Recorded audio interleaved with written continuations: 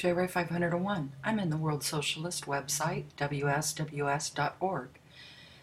And this article is actually dated March 17th, but I think it does have some information that I, for one, was not completely aware of. Japan's TEPCO, a history of nuclear disaster cover-ups. Tokyo Electric Power Company is the conglomerate at the center of Japan's nuclear radiation emergency at Fukushima. Its operations over the past several decades epitomize the government-backed pursuit of corporate profit at the direct expense of lives, health, and safety. TEPCO is the largest power company in the world and the biggest in Asia, fourth largest power company in the world and the biggest in Asia, operating 17 nuclear reactors and supplying 1/3 of Japan's electricity.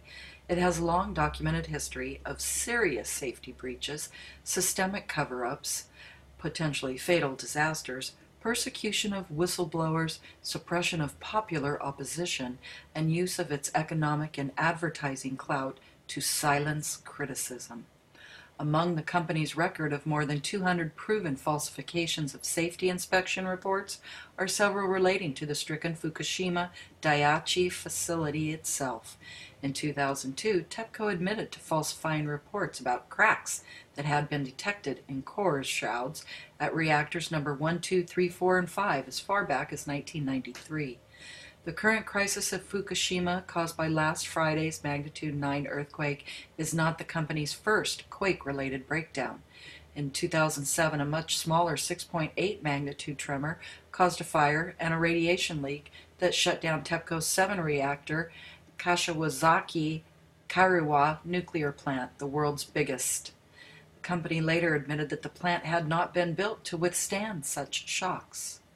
TEPCO's record is a case study in the complicity of successive Japanese governments and regulatory agencies over the past 40 years in the safety failures of nuclear power companies. With the backing of the Liberal Democratic Party, which ruled Japan virtually continuously from 1955, when it was formed, to 2009, the business elite aggressively pursued the construction of more than 50 nuclear plants over the objections of residents and environmentalists in order to secure the energy needs of Japanese capitalism, despite the patent dangers of doing so in one of the world's most earthquake-prone zones. The known nuclear cover-ups, undoubtedly just the tip of the iceberg, began to emerge in 1995. In that year, an official falsification of the extent of a sodium leak and fire at the Japan Atomic Energy Agency's Monju fast breeder reactor caused public outrage. It was revealed that Power Reactor and Nuclear Fuel Development Corporation, the agency then in charge of Monju, had altered reports, edited a videotape taken immediately after the accident, and issued a gag order to the employees. After a long series of court battles, the government allowed the reactor to restart last year. In 1999, one of Japan's worst nuclear accidents occurred at the Tokamura uranium processing plant, 120 kilometers north of Tokyo.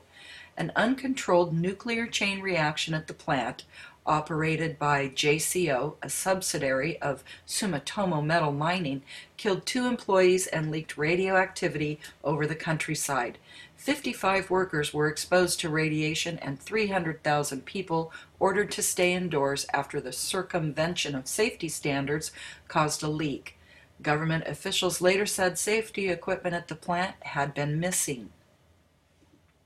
3 years later, TEPCO was exposed as falsifying safety data, including at the aging Fukushima Daiichi facility.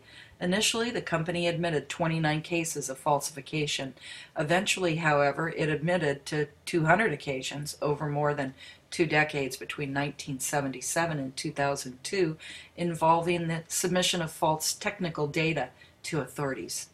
According to the Nuclear Industrial Safety Agency, TEPCO had admitted to hide cracks in reactor vessel shrouds in 13 units, including Fukushima Daiichi, 6 reactors, Fukushima Daini, 4 reactors, and Kashiwazaki-Kariwa, 7 reactors. TEPCO's wrongdoings were only revealed as a result of whistleblowing by a former engineer at General Electric, a company with close connections to TEPCO. GE built the plants and has been contracted by TEPCO to carry out inspection and operational matters for decades. 2 years earlier, the engineer had reported the safety frauds to the relevant ministry, MIDI, the forerunner of the current Ministry of Economy, Trade and Industry. Only have the government supply his name to TEPCO and conspire with the company to bury the information. Hitachi, which conducted the airtightness checks for TEPCO, was also implicated in the manipulation of test results. On 2 occasions, the pressure readings in Fukushima's #1 reactor were unstable, so workers were instructed to inject air into the container to make it appear that pressure was being maintained. Nevertheless, relying on TEPCO's own calculations, NISA maintained that there should be no problem regarding the safety of the plants. The agency inspects nuclear plants only every 13 months and leaves the inspection of the shrouds and pumps around the reactor's cores to each company. The LDP government feigned concern at these blatant safety breaches, with Sergei Murat, Vice Minister for Economy, Trade and Industry, declaring the company had betrayed the public's trust over nuclear energy. TEPCO's senior executives duly resigned, and their successors formally pledged to take all necessary measures to prevent any further fraud. But by the end of 2005, generation had been restarted at all suspended plants with government approval. A little over a year later, in March 2007, the company announced that an internal investigation had revealed a large number of unreported incidences. These included an unexpected unit criticality in 1978 and an additional systematic false reporting, which had not been uncovered in 2002. Once more, the firm was publicly remorseful. We apologize from the bottom of our heart for causing anxiety to the public and local residents. But the company was permitted to keep operating. Several months later, in July 2007, the 6.8 quake that shut down TEPCO's Kashiwazaki-Kariwa nuclear plant demonstrated the real nature of the company's assurances. The earthquake, 10 kilometers offshore from the Honshu West Coast plant, caused subsidence of the main structure, ruptured water pipes, started a fire that took 5 hours to extinguish, and triggered radioactive discharges into the atmosphere and sea. The company initially said there was no release of radiation, but admitted later that the quake had released radiation and had spilled radioactive water into the Sea of Japan. Seismologist Katsuhiko Ishibashi warned that had the epicenter been 10 kilometers to the southwest at a magnitude 7, the city would have experienced a major emergency. Amid a public outcry, the government again put on a display of anger. A display of anger. The 2007 disclosure of TEPCO's largest nuclear plant contributed to the company posting its first ever losses over the past 2 years.